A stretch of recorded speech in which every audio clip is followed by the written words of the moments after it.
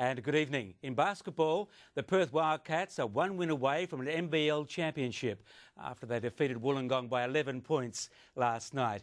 Victory in Game 2 on Tuesday will see the Wildcats win a record 5th NBL championship.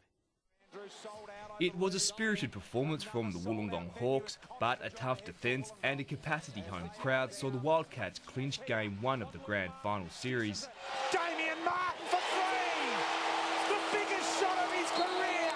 Perth led for most of the match, thanks largely to a solid defensive effort from guards Brad Robbins, Damien Martin and Kevin Lish.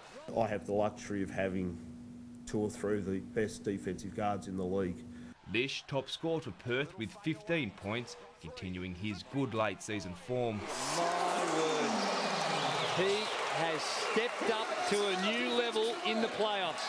We need to probably look at how can we get him more shots, because probably the last month he's been one of the best players in this league.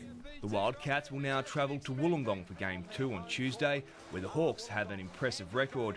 They've lost just once at home this season.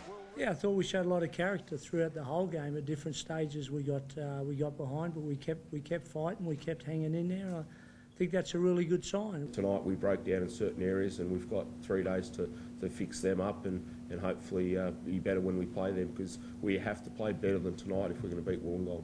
Perth has struggled on the road this season, winning just 6 of 15 games. If the Hawks win Game 2, the series decider will be held in Perth on Friday night.